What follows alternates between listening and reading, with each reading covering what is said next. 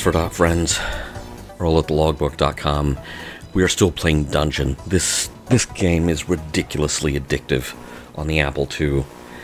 Even though I'm having trouble with my superhero defeating this darn purple worm, but I'm about to give it another go. Attack. Hey, I defeated, you know, the real purple worm was the friends we made along the way. Only 1,000 GP for that? In the meantime, Burgess the Wizard is having some difficulty just clearing level 3. Let's just throw a fireball at whatever is in here. Oh, there's a gargoyle. What we needed was lightning. Oops. Which direction, Polgo? Okay, Polgo was really just trying to go back around and finish clearing out level 4. Let's cast a lightning spell this time. Zap. Thank you very much. 2,000 GP? Okay. Huh. Better than a kick in the head. Alright, Polgo. Let's go find some trouble. Oh no, not the slime. I hate the green slime. I don't care if you missed me, green slime.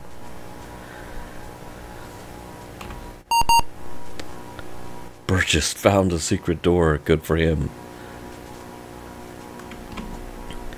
Okay, good.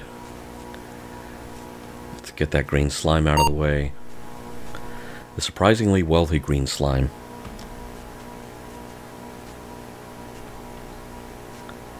Oh. I was trying to give it compass directions. It's not how this game works. This game is exceedingly simple, and yet the replay value is off the charts. Much like the board game itself. 3,000 GP. Okay, we gotta get Polgo back to the center of the map, because I have a feeling Polgo is hauling enough treasure around to win the game. Alright, Burgess is on the same map, dealing with the same crap.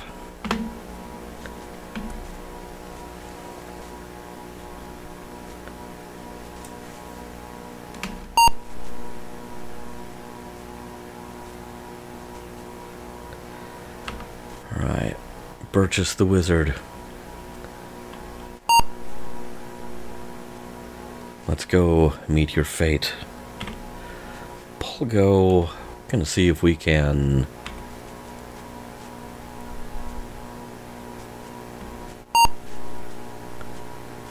Polgo's back at the center of the map. Let's see if that is good enough to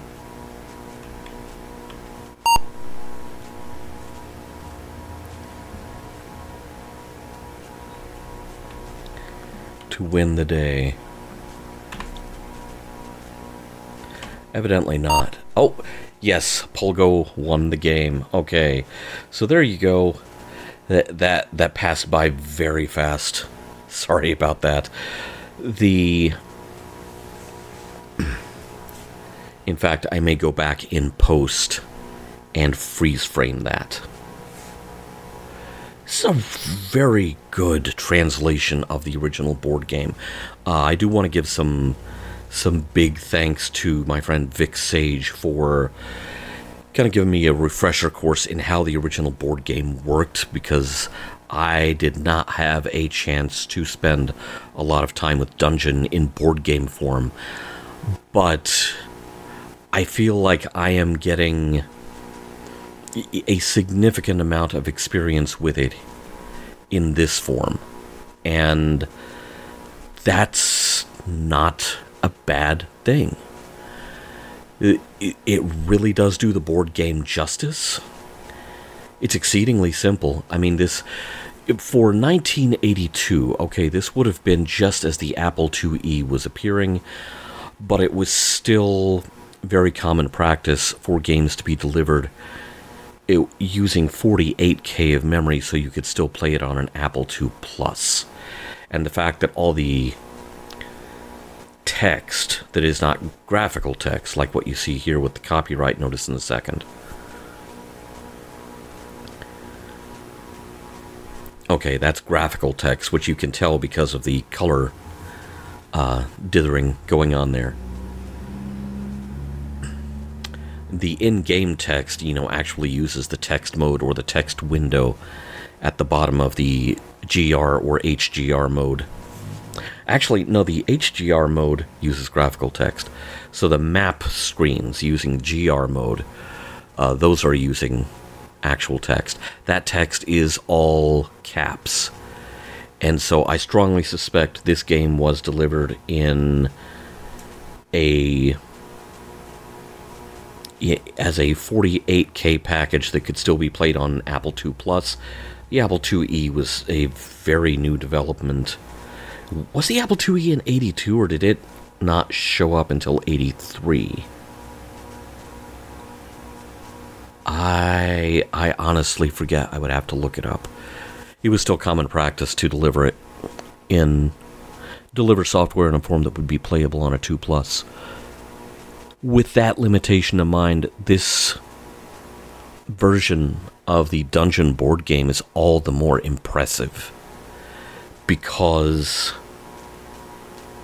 everything that is cool about the board game is here.